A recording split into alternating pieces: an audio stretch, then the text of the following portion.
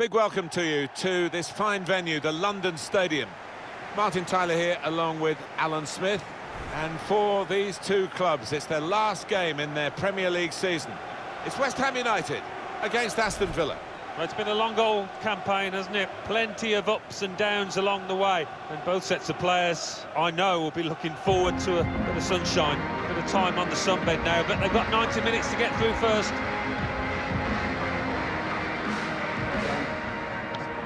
Great.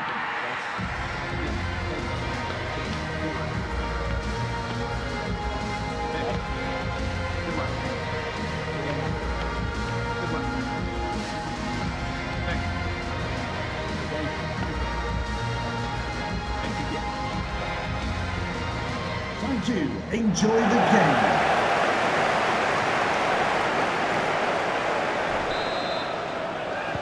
Great to get the game underway through West Ham's kickoff. West Ham United's lineup is this. Lucas Fabianski plays in goal. Felipe Anderson plays with Jared Bowen in midfield. And here is just the one main attacker in this lineup.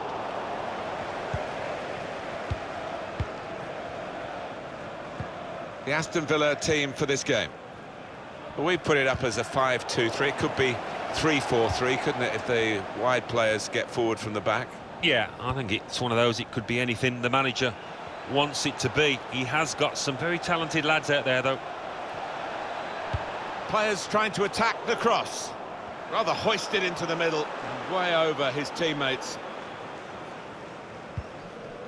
Well, confirmation, as if it's needed, really. Everyone knows now, don't they, that the league title has been decided. The match will be played, but the big event of the day, Alan's going to be the presentation. Yeah, exactly. I mean, we've seen so many performances that got them to the top of the table. We might not quite see the intensity of those previous displays, but I think you can forgive them for that. Alan McInally has news of a goal at Leicester City. It's a goal for Leicester City. 8 minutes played, 1-0. Eagle eyes, as always, from Alan McInally. Looking to win it back.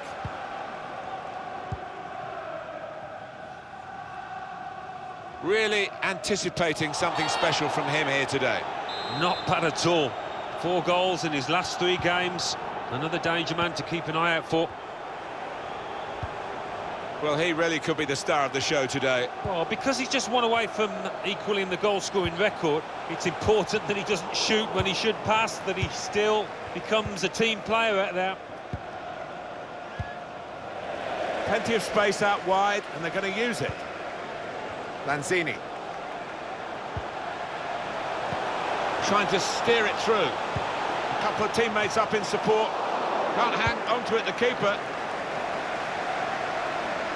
Down in South London is Alan McInally with a goal at Selhurst Park, Alan. It's a goal for Tottenham Hotspur. Great chance to go in front. Really vital interception here. Alan McInally, who loves his football and he's enjoying this game, I can tell that, but just a quick word from him about that Spurs goal. The score is now 1-0. He went in well. And it's gone out for a throw.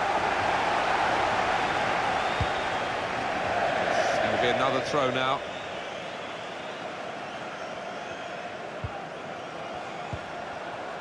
Halle.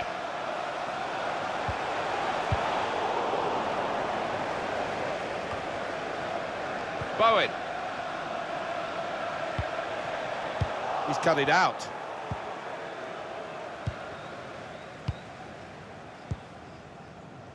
McGinn. Frederic Gilbert. Quick-witted and quick in his movement too to intercept there. It goes out wide again. Thomas Soucek. Arthur Masuaku. Well, space to get the cross in. Up for grabs here. We've got some up-to-the-minute news from Alan McInally from Selhurst Park. It's a second goal for Tottenham Hotspur. It's been scored by Harry Kane. A cross came in, was headed out, and he met it just outside. Maybe the conditions we've got to take into account here. This very wet pitch just put him off his balance. Yeah, the ball's skidding about too, and maybe it slipped off his foot. It's so wet, that ball. Sebastian Haller. Great tackling technique to win the ball cleanly. That's a good report from Alan McInally, but it had to be a brief one. He has told us that Spurs did score in that game. If you missed it, the score is now 2-0. Just read the intentions of the opposition there to make the interception.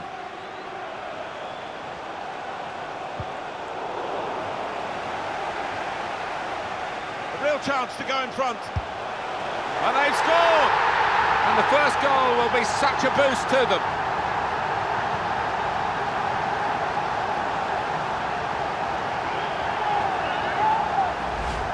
Well, that's a poacher's goal. Maybe not his most spectacular, but an important one here. A good look here, again, via the replay of the goal.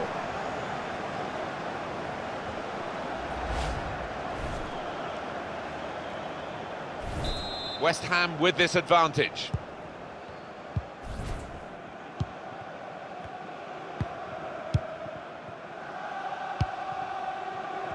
Able to make the interception.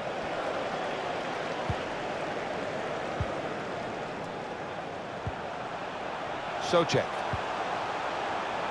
Set up to play on the break now. He's won possession.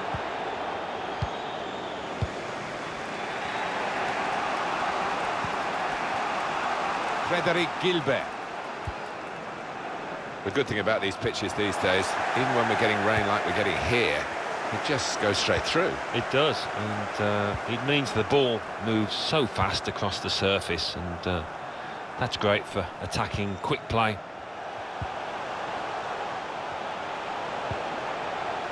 Ale. He's taken it away there with a very good tackle. In the Manchester City game, news of a goal, Alan McInally. It's a second goal for Manchester City. It's been scored by... Trying to slip it through. Lanzini. Lanzini! Turned aside there by the keeper. Bowen. These fans can sense their team is grabbing the bull by the horns here. Taking charge, got to make it count though. Well, we had to break away from Alan McInally there. Apologies for that. Confirmation for you that Manchester City did score in that match. They are winning 2-0. Another turnover in play here with that interception. And the verdict on added time is 2 minutes. There will be a minimum of 2 minutes. Socek.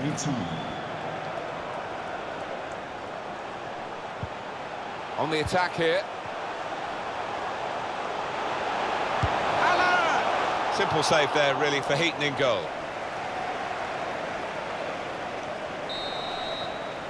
And that's half-time. Signalled by the referee, 1-0.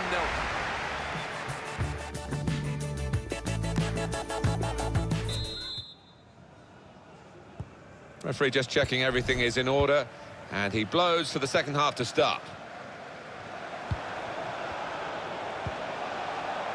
McGinn. Gets his foot in there.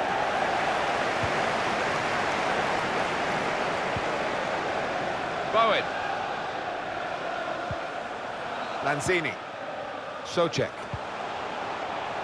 Ale. Now position unable to get in behind, really, and the tackler did his job. Here's a chance to just stretch the opposition with a bit of width. His teammates have recognised the potential of this attack. They really had a go in the quest for this equaliser, Alan. Yeah, it was a half-decent chance, maybe snatched at it a touch. Fredericks. Lanzini. I think that's a good performance, isn't it, Alan, from him in the first half? Well, he played really well, didn't he? And he got himself a goal to put his... He's in here! Oh, it's off the bar! At Chelsea is Alan McInally with news of a goal in that game. It's a second goal for Chelsea. It should be! He has come to the rescue this time. They had to come back here quickly, as you would understand. Sorry to Alan McInally for that. Confirmation for you that Chelsea did score in that game, and they are winning by 2-0. Lanzini.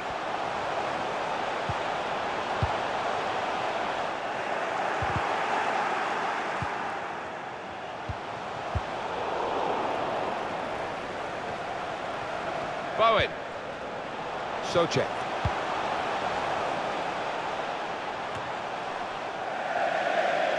And that header goes over the line, and it will be a throw. Lanzini. Ale. Neatly intercepted. Well, we're two-thirds of the way through the 90 minutes, half an hour to go.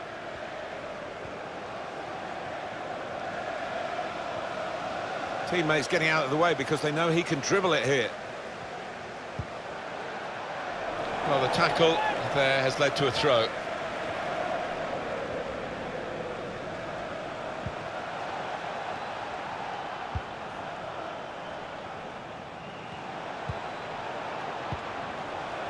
Buena Ali Samata. Nice piece of tackling here. And that's strong defending. Ale.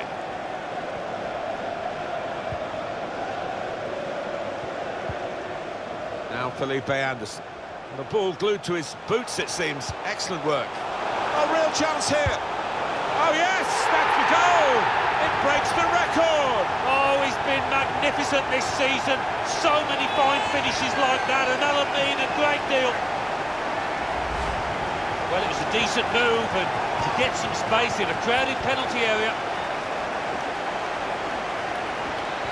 Different angle on it here.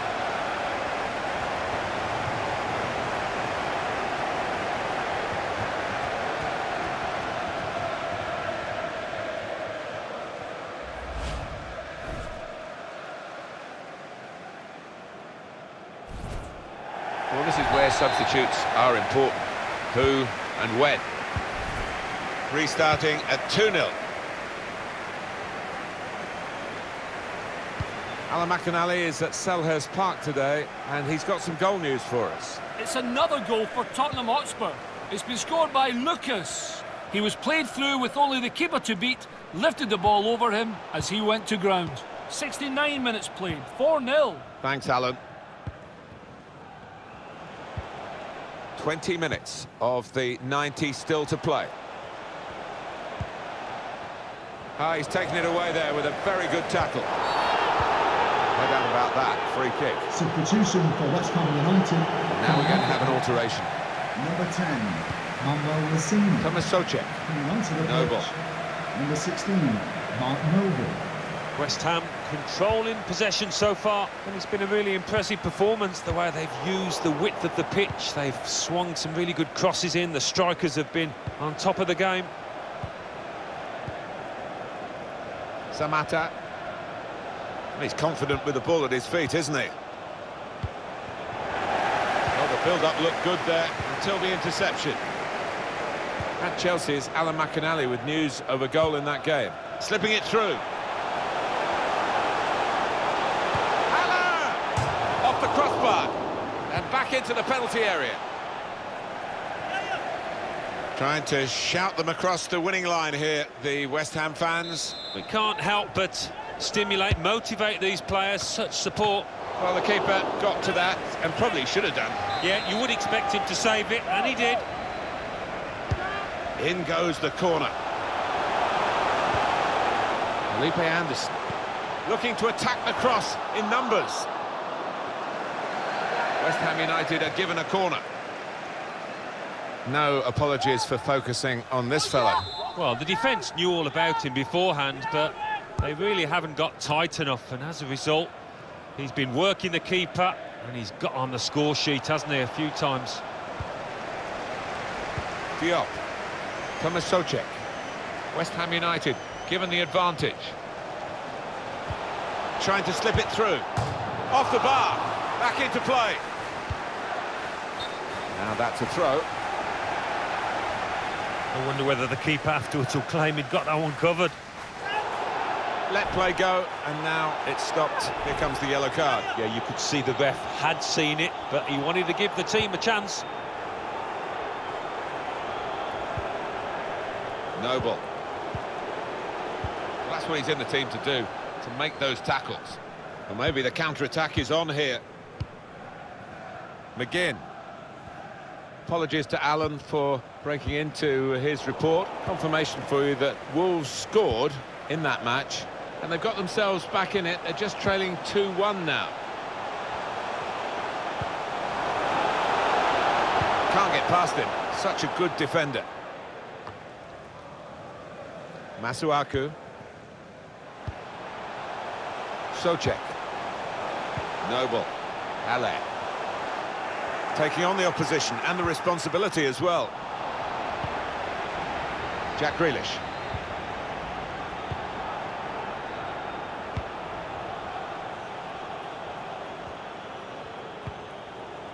McGinn. The referee has That's the indicated referee's there will be a decision. minimum 2 added minutes. of 2 minutes of added time. Mbwana Ali Samata. Men in there to try to convert this cross. And the referee looks to his assistant, who's got the flag up. It's offside. Fredericks. Well, in a way, Alan, the game has been irrelevant because already they knew they'd clinch the title. Everyone in the ground, including the players, waiting for the presentation to reward this outstanding season from an outstanding team. Yeah, it's been a party atmosphere, hasn't it, really, from start to finish. I've experienced it myself in '91 when we played Manchester United. But it doesn't taste any less sweet for those lads down there.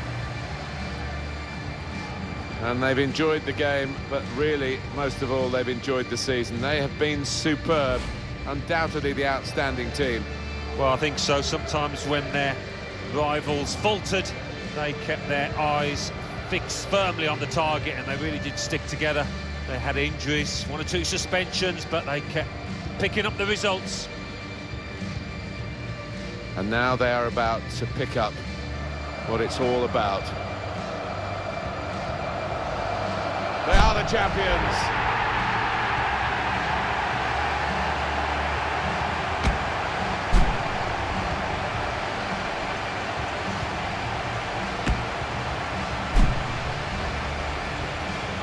Oh, wonderful scenes and moments they will never forget.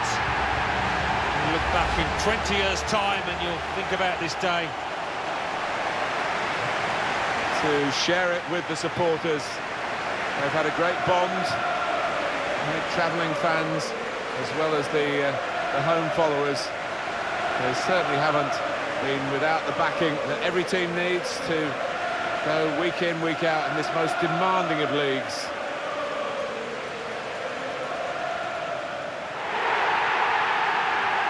Great occasion here. Had time to set it all up, knowing that this presentation day would take place. It didn't depend on the result of the match.